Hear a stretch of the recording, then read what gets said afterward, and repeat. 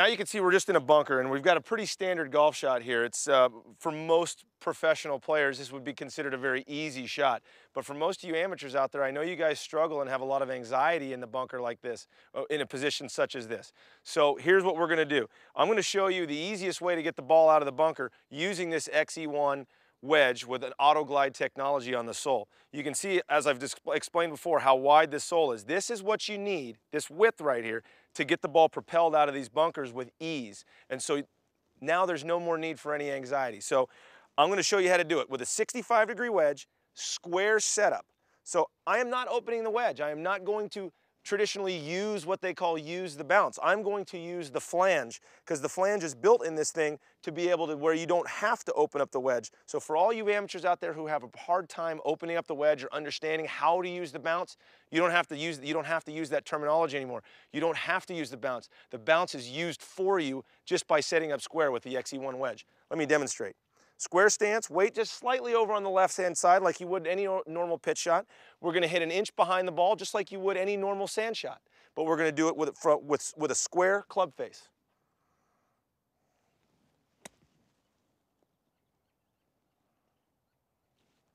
It's as easy as that. Let me explain to you amateur golfers out there why it's so hard for you guys to hit a standard bunker shot. So, something that for a lot of us, obviously professionals who practice this shot every day, is very easy. But for all of you who don't get the practice time in that is required to be very, very good at the shot with a standard wedge, why it's so much easier with the xE1 wedge and why it's so hard with a standard wedge. And it all comes down to this sole right here.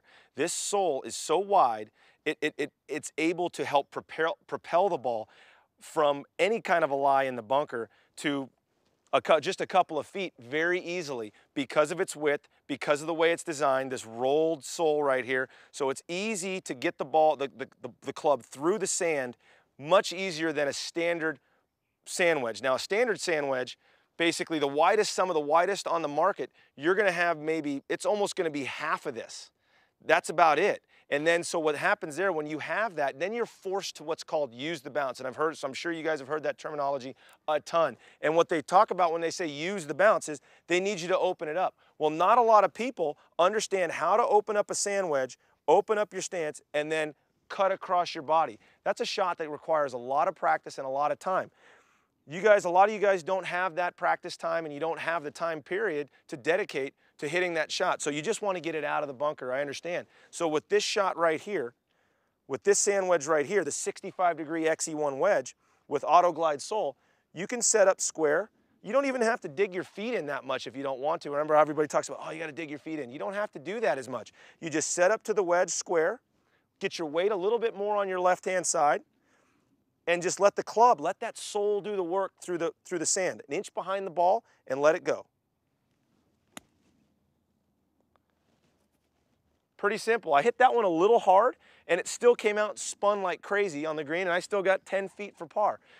Not quite as good as the first one, but still, I think most of us out there would take that. We've heard about other wedges in the past and the things that they can do, and maybe they're just good out of the bunkers, or maybe they're just good out of the rough, or maybe they're just good from the fairway, or maybe they're good from a couple of spots but not one. The xE1 wedge is good from anywhere, and most importantly, it looks like a wedge. You set it down and it looks fantastic. You can set it right down right in front of you and you go, man, that looks like just any other wedge that I pull off the rack at any shop in America.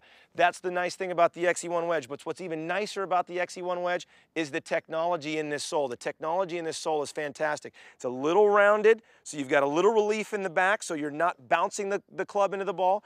It's wide enough to where you get into this, when you get into the sand, it's going to propel the ball even from a square stance and a square lie. You don't have to open the club up if you don't want to. If you're afraid of opening the club and maybe digging like you would with a normal wedge sometimes, now you don't have to do that. You can set up square and just make a normal golf swing. A lot of wedges have made claims in the past that have said that you're going to do this or you're going to do that.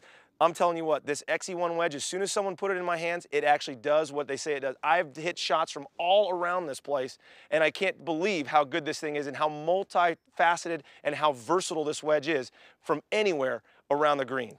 Let me demonstrate one more bunker shot for you. This one from a square stance again. This is just a standard bunker shot. I'm not going to hit this very hard. I'm just going to make a nice little smooth swing, an inch behind the ball. Square club face. I'm barely swinging that thing, and it comes out just beautifully. You don't have to work hard. It's simple. It makes sand play simple.